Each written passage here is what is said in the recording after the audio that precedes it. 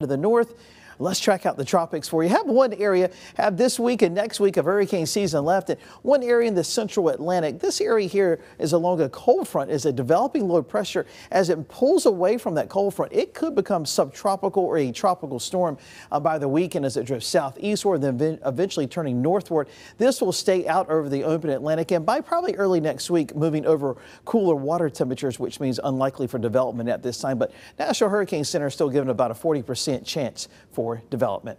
Let's look